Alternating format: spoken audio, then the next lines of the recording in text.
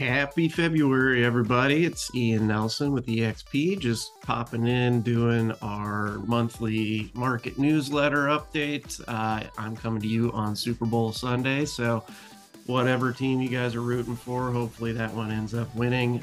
My Packers did not make it, but they got close.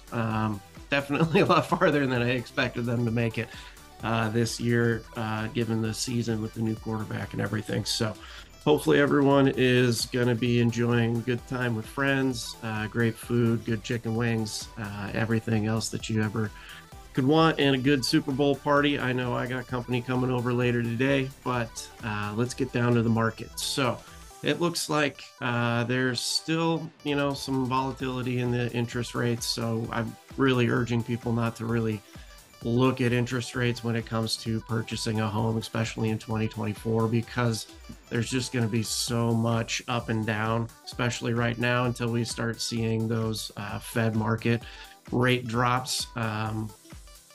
Right now, activity is going up all over the board for buyers, which is a good sign for sellers.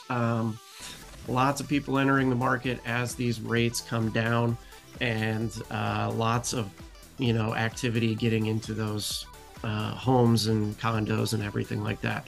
Over this past weekend, we've seen open houses get anywhere from 10 to 25 groups of people coming through with, I believe I had a friend who had his listing get 16 offers after the open house, 8 of those which were very viable.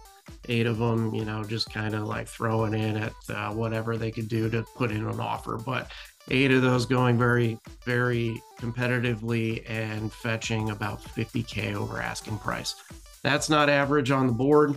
I have been seeing an average, if we do have homes entering a multiple offer situation, going anywhere from 2 to 5% over asking. It all depends on the area and the type of home that you're looking for. So there's a lot of nuance there.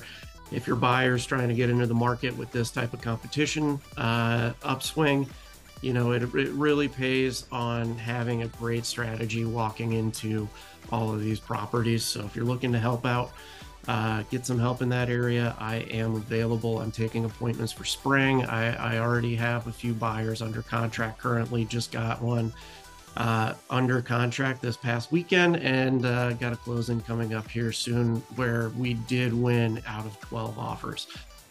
So having the right strategy going into it definitely will pay off. And when it comes to these interest rates, as long as you get something that's within your affordability at the maximum interest rate that you're looking for, you can always refinance down. A lot of lenders are going to give anywhere from 12 to 24, sometimes 36-month free refinancing. So if you get that house that you really, really love, that you can afford in 8, 12, 16, whatever, within that time frame where they'll do that free refi, you're going to be getting a new interest rate anyway. So that's just going to get you locked into a great house. Your payment's going to be lower later on, and you may be stretching your means a little bit for a short amount of time, but at least, hey, you got a house, and you got to think of this in a very, very long-term scale.